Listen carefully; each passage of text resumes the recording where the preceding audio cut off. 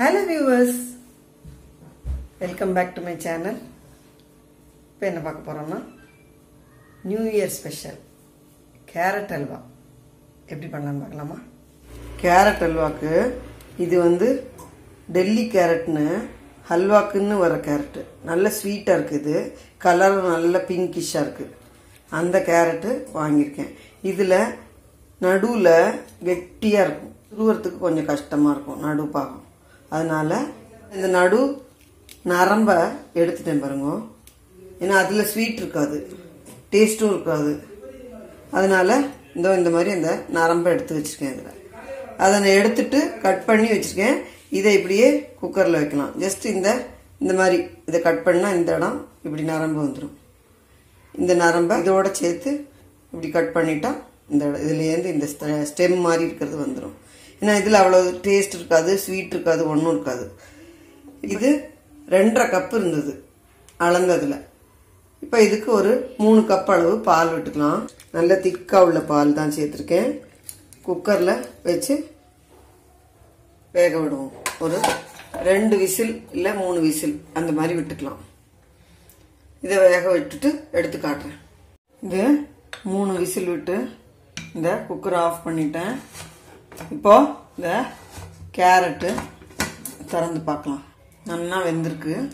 கேரட்டை தனியாக எடுத்து மிக்சியில் நல்ல மையாக மசிச்சுக்கலாம். இது துருவெல்லாம் வேண்டாம். இப்படி பண்ணும்போது ரொம்ப ஈஸியாகவும் இருக்கும், அதே சமயம் அல்வா பதத்திலேயே இருக்கும். வாயில் ஒரு மாதிரி திப்பி திப்பியாக ஆகப்படாது. டேஸ்ட் டிஃப்ரெண்ட்டாக தெரியும் உங்களுக்கு. இல்லை ஃபைன் பேஸ்ட்டாக அரைச்சிட்டு வரேன்.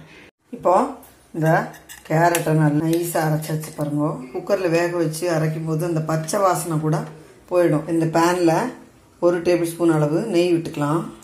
ஒரு 10-12 முந்திரி பருப்பை இந்த மாதிரி உடச்சி வச்சுருக்கேன். இதை அதில் போட்டு ரோஸ்ட் பண்ணிக்கலாம்.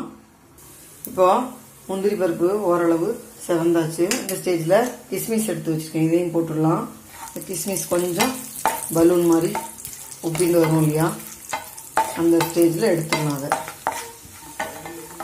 இப்போ இதை எடுத்துடுவோம். இந்த நெய்யிலேயே இந்த அரைச்சி வச்சுக்கிற கேரட் விழுத போட்டு ஒரு 2 செகண்ட்ஸ் கிண்டிக்கலாம்.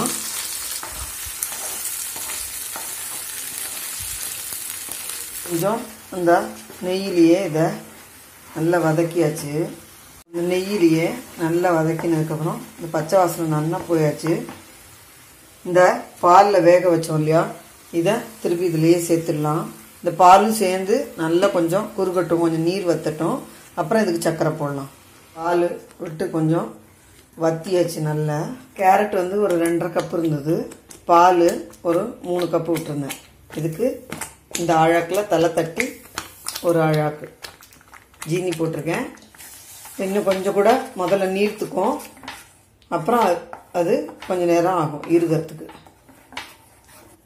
இந்த ஜீனி சேர்ந்து நல்லா வரலணும்.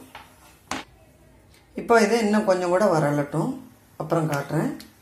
நம்ம கேரட் அல்வா நல்லா சுருண்டு வந்துட்டு பாருங்க. கலரே ரொம்ப அழகாக இருக்கும். டெல்லி கேரட்டு இது பொதுவாக அந்த வின்டர் சீசனில் மட்டும்தான் கிடைக்கும். அதுவும் நவம்பர், டிசம்பர், ஜனவரியில் மட்டும்தான் கிடைக்கும். கொஞ்சம் ஏலக்காய் தூள் சேர்த்துக்கலாம். முதல்ல 1 டேபிள் ஸ்பூன் அளவு நெய் விட்டு இந்த முந்திரி பருப்பு, திராட்சை வறுத்தது எடுத்துட்டு அதுலேயே தான் இதை போட்டிருக்கேன். இப்போ இன்னொரு டேபிள் ஸ்பூன் அளவு நெய் விடுறேன். இதை நல்லா கிண்டி விட்டுறணும். நல்லா கமகமான்னு வாசனை ரொம்ப சூப்பராக இருக்குது. ஆற்றுலேயே எண்ணெய் எடுத்து நெய் காய்ச்சின அந்த நெய் வேற, இந்த பால், இந்த கேரட்டு வாசனை கமகமான்னு இருக்குது. ஆற்றுல வெண்ணெய் எடுத்து நெய் காய்ச்சி யூஸ் பண்ணும்போது அந்த வாசனை இருக்கு ஃப்ரெஷ்ஷாக, அப்படி ரொம்ப நல்லா இருக்கும். ஏற்கனவே நம்ம சேனலில் வெண்ணெய் எடுக்கிறது ஒரு வீடியோ அப்லோட் பண்ணியிருக்கேன். இந்த முந்திரி திராட்சையை இதில் சேர்த்துடலாம். இப்போ நம்ம அல்வா சுருண்டு சூப்பராக ரெடியாக எடுத்து பாருங்க. ஸ்டவ் ஆஃப் பண்ணிடலாம். நம்ம கேரட் அல்வா சூப்பராக ரெடியாக எடுத்து, கஜர்கா அல்வான்னு சொல்லுவா நாட்டிலலாம். ஃபஸ்ட் கிளாஸாக இருக்கும், ரொம்ப ஹெல்த்தியானதும் கூட. கேரட் ரொம்ப நல்லது இல்லையா உடம்புக்கு. பாருங்க அந்த கலரே என்ன அழகா இருக்குன்னு. இயற்கையான கலர்ல சூப்பரா இருக்கும். டேஸ்ட்டும் சூப்பரா இருக்கும். ஏன்னா அந்த பால்லையே முழுக்க முழுக்க வேக வச்சது இல்லையா, அதனால. பால் வேக வேண்டாம்னா நீங்கள் அந்த மாதிரி வெறும்னு வதக்கிட்டு நெய்யில் வதக்கிட்டு கூட பண்ணலாம். பட் இந்த டேஸ்ட் ரொம்ப டிஃப்ரெண்ட்டாக இருக்கும். சில பேர் கோவா போட்டு பண்ணுவா, சில பேர் கண்டென்ஸ்டு மில்க் ஊற்றி பண்ணுவா. இந்த மாதிரி பண்ணி பாருங்க. அதெல்லாம் கூட எதுவுமே தேவையில்லை. ஜஸ்ட் 1/2 லிட்டர் பாலில் இந்த மாதிரி வேக வச்சு எடுத்தால் கூட போதும். அதே டேஸ்ட் வரும். ஃபர்ஸ்ட் கிளாஸாக இருக்கும். ட்ரை பண்ணி பார்த்துட்டு வியூவர்ஸ் உங்கள் கமெண்ட்ஸ் எல்லாம் எனக்கு போஸ்ட் பண்ணுங்க. தேங்க்யூ ஃபார் வாட்சிங்.